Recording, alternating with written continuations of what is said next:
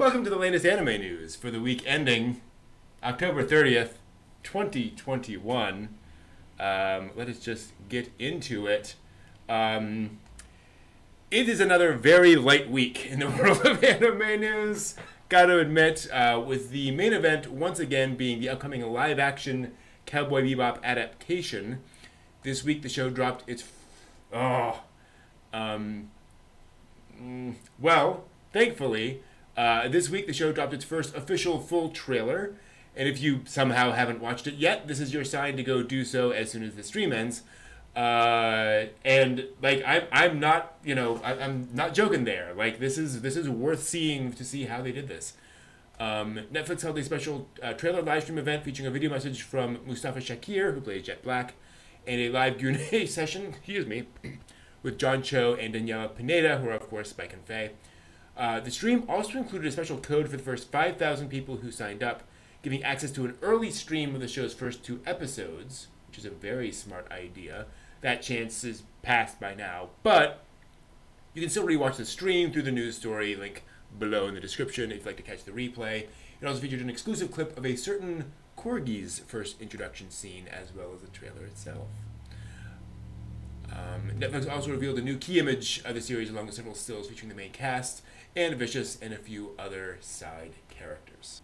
Golf fans, this is the news week for you. Not one, but 2 original golf-themed anime series have been announced this week. At least they'll all be better than Dando. First up is Birdie Wing Golf Girl Story, a new TV anime from Bandai Namco Pictures. The story centers on 2 young women golfers who have completely different backgrounds and completely different play styles, but together will shake the world of golf. But the question is, of course it is, will they go to nationals? It totally makes sense, 26 episodes, 18 holes of golf, right? You can very easily just do different golf hole. Yeah, there we go. I was going to say a different whole area episode. That's like a very different kind of a show. Anime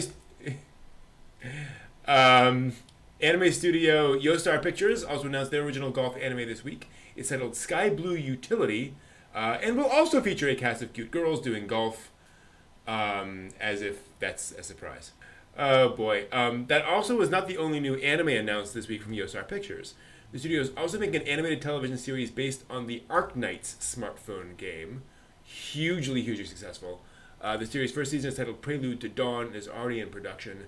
It is a tactical tower defense game set in a dystopian future populated by a terrible disease and, of course, cute girls with anime ears who must fight it. I've actually played some of this game.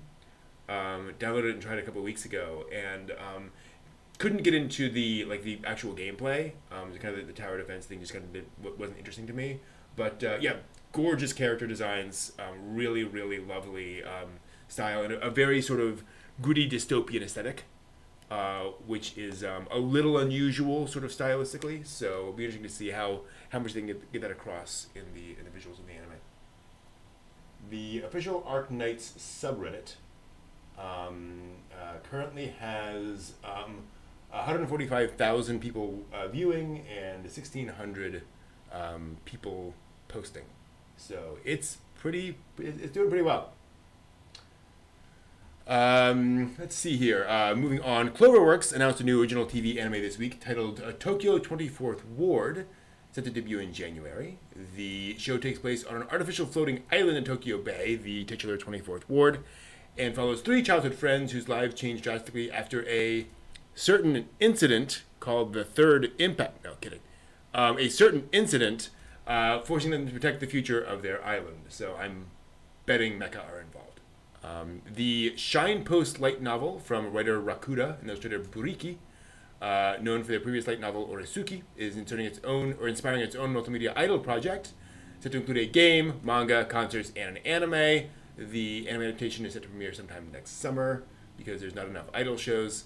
Nagano's Chikawa Twitter manga has announced an anime adaptation coming next year. The manga follows the happy, sad, and sometimes stressful moments in the daily life of Chikawa, quote, some sort of small cute creature, end quote. The new Fruits Basket anime is getting a compilation film titled Fruits Basket Prelude that will include the Kyoko and Katsuya's story anime, the backstory of Toru's parents, as well as new scenes depicting events from after the TV anime's story. So that's exciting. The film will open in Japan on February 18th with a Blu-ray release on the same day. Yeah, because COVID. Macross fans in the US, mark down December 14th in your calendars. The Macross Plus Movie Edition film is coming to theaters with English subtitles for one day only. The movie edition is the film version of the 4-volume Macross Plus series from 1994, which is set 3 decades after Space War I from the first Macross series. Tickets will go on sale for the screening on November 12th. And by the way, if you've seen the OVA, the movie includes new footage. There is stuff in there that is not in the OVA. Some that is quite graphic, actually. But if you're interested, that's the thing. The clip of the Macross Movie Edition made me go, I don't know if I want to watch that. It's graphic, I'll put it that way.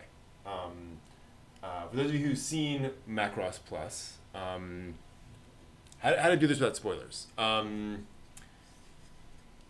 There's a scene in the movie, or the scene in the story, where one character is pushing his mecha to its limits in a way that is very injurious.